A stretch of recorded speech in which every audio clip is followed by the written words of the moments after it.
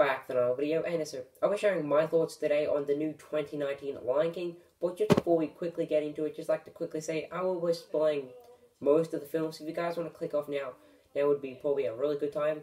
So with the start of the film, I really liked how it started like the original, with Simba's ceremony and the sun rising up with all the animals going to Pride Rock. I thought that was a really great scene. And then I like how most of the songs were in here. I was hoping they wouldn't make a completely new song, but I think it worked really well because Beyonce played Nala, and while Simba was running back to Pride Rock to claim his land, I liked her new song, Spirit. I thought that worked quite well. It wasn't in the original, but I think it worked quite well in this. And then I liked how the original Mufasa was voiced in this one, also in the cartoon one. I did not know that till today, so that was quite interesting. And then I liked how the story went. It was basically almost watching the cartoon version, but in just real life. But some of the scenes weren't quite right. So I really liked, because in the original there was this small little critter running around and Scar catches him. But in this one, he almost goes like some sort of small little journey and then he gets captured. So I liked how they put that into perspective.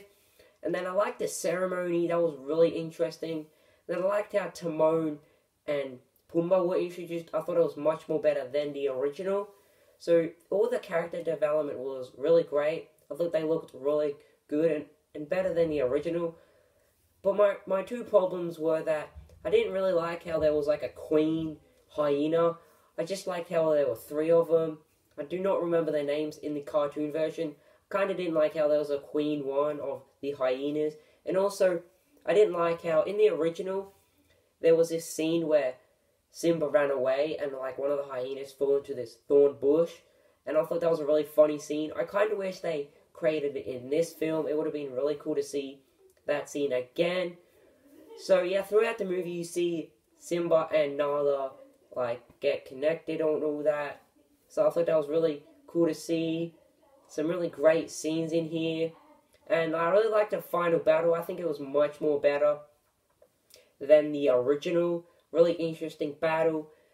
And then there were a couple of sad parts in there, especially Mufasa's death. That was much more sadder than the original, but I think it worked really nicely and well. So now we'll move on to some Lego set ideas. Some set ideas, so let's get straight into this. The first one would be Pride Rock Simba Ceremony.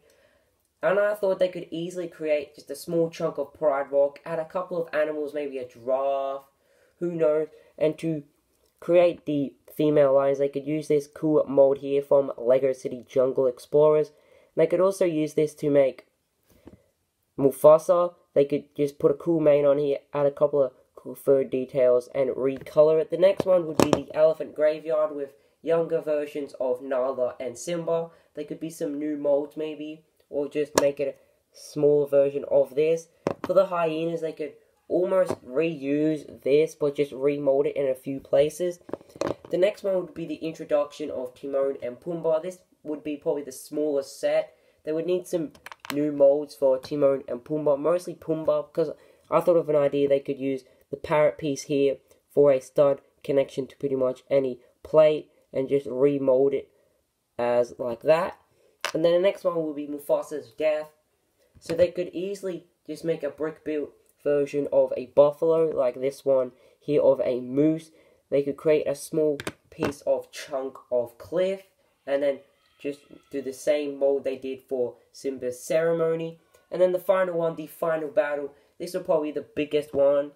Probably, yeah, so they would use this mold here for Simba as well, but with some fur detail and a mane, and also recolored. And then they would probably also use the same idea for Scar, and just add a couple of hyenas, and maybe Timon and Pumbaa, who knows. So if you guys enjoyed this video, and I can say so, goodbye.